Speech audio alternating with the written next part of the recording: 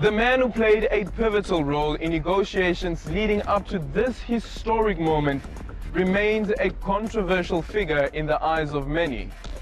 But he maintains, quote, "These hands have no blood." The question that we're asking some of our former presidents is, when someone says the essence of democracy is, how would you complete that sentence? The essence of democracy is much more than just that every 5 years there's an election and that all people above 18 can vote.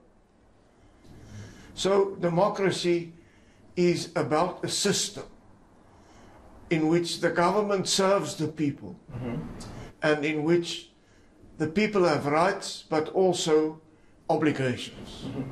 Interesting that you mentioned this, that it's not just about the vote, and that's what some people have been arguing, that post 1994 it would almost seem that the majority, the only thing that they feel that they've attained is freedom, as well as the ability to cast their vote or choose whichever political party they have faith in.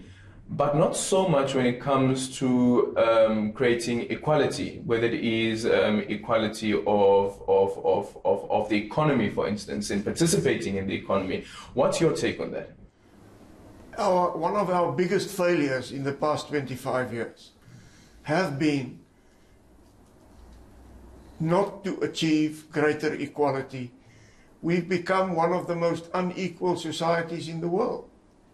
And our constitution is focused inter alia on achieving equality and of course also non-racialism, which is the other issue which worries me very much. But we need to create a more equal society. Where do you think that the ball was dropped with regards to this, with regards to leveling the playing field? I think the starting point in addressing inequality is education, coupled with economic policies which will result in economic growth, the creation of job opportunities, and with those two things in its right place, we will be successful in bringing greater equality to all people. Interestingly that you mentioned this issue around bringing other groups into the economy as well, because in one interview, for instance, you argue that even if when you look at in black communities themselves, you see that there is a widening gap between the rich and the poor. This is now within the black community, and this is something that the ANC also acknowledged in one of their discussion documents heading up to their policy conference. How do you fix that? How do you fix it to ensure that the gap doesn't widen that much, that you close the gap even within black communities themselves? Governments of the past 25 years needs to get credit, also the provincial governments, also municipalities, for great strides which have been made with regard to housing, with regard to electricity provision, with regard to better water provision.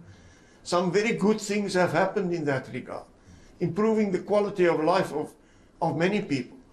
But there are too many areas still not serviced properly. And I think there should be great emphasis on infrastructure development.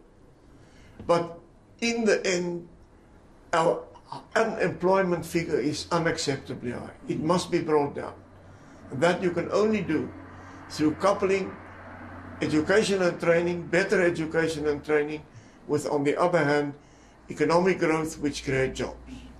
Someone else may argue that one of the reasons that you find that black people can't enter the economy is because white people are blocking them out from entering the economy. What's your take on this? I don't think that's true in the present day South Africa. I think many white people can't get jobs because they're white. I think we've unfortunately fallen into a new form of race classification. And almost in all companies, and definitely in the civil service, black people get preference. There is a new form of discrimination against white because they're white. And in that sense of the word, I think that's an incorrect analysis to say white people are blocking black people. But then how do you explain statistics saying that there are more white people in the higher echelons of managerial positions compared to their black counterparts. And you also then bring in the question around the income that they get. Some that you find that more white people earn way more than their black counterparts, even if they're doing the same job. I think that that can be explained historically. That a greater percentage of white people have university degrees, have postgraduate experience, etc., etc. So it's an issue of an historical situation which is being changed day by day in South Africa. But they can't find the jobs, that's the thing. It is because of the economic stagnation in South Africa that people can't find jobs.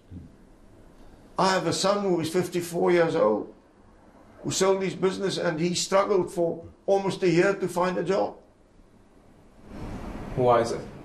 Because there aren't jobs available and because he's a 54-year-old white man.